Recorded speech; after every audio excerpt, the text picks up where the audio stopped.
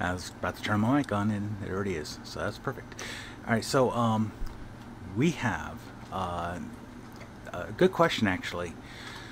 One of the things I was looking at is the G4 storm we had, and then seeing it drop down to a G1, and I looked into it and trying to find out what we missed, because I didn't see anything either of that nature. I saw multiple storms, solar storms, but I didn't see anything that's significant to be such an event.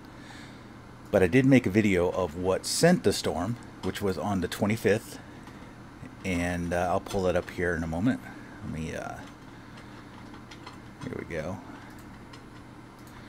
We're going to put our sun away for now and turn this on. There we go. And here's the actual storm. It's launched right here, right there. That's the one.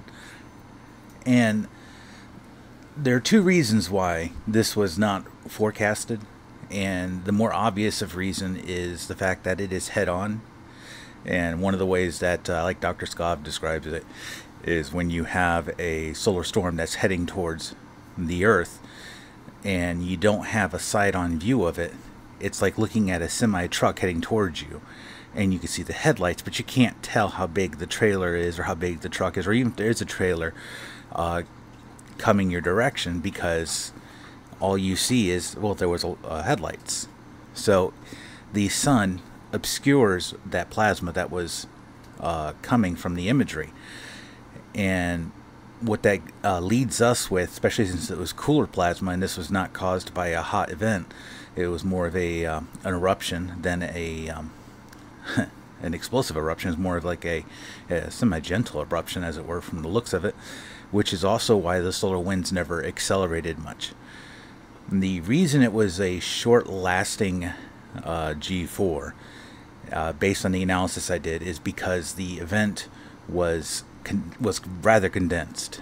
The event had a high amount of density.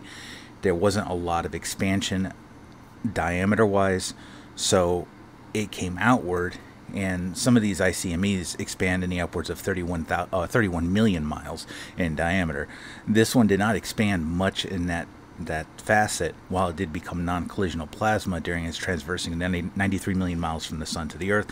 It did not expand greatly from that point. So what we ended up having is essentially what Dr. Skov would call a stealth ICME, or stealth solar storm. And you can see the storm happens, you can see the dimming region and everything of the sort here, but what you can't see is the extent of the amount of plasma that is launched from this event due to the limited scope we have in viewing these events. And the other reason why is because the data itself was difficult to understand how we got a G4 when you look at the ACE and Discover information that came when that storm passed those satellites. Now that storm, as it reaches ACE and SOHO, they're approximately 1 million miles away from Earth towards the sun. That gives us about a 1 hour time to show the difference of when a storm is going to be impacting them to when it impacts us here on Earth. And we didn't see any significant data there that showed anything that we expected a severe storm, geomagnetic solar storm. But on the contrary, this storm apparently had a dense amount of plasma. It was cooler plasma, and even though it was moving slower, taking a prolonged amount of time to get here, it it was completely unforecasted and unexpected. And this just shows you the importance of stereo head, and used to be stereo behind as well, giving us that side-on view where we can look at the sun from more than just one direct angle and get a good view, especially that side-on, where we would have been able to see that and be able to predict it and understand it and be prepared for it. And not just me, not just Noah, it would have been everywhere. Much more obvious, much more easy to declare and state and prepare for.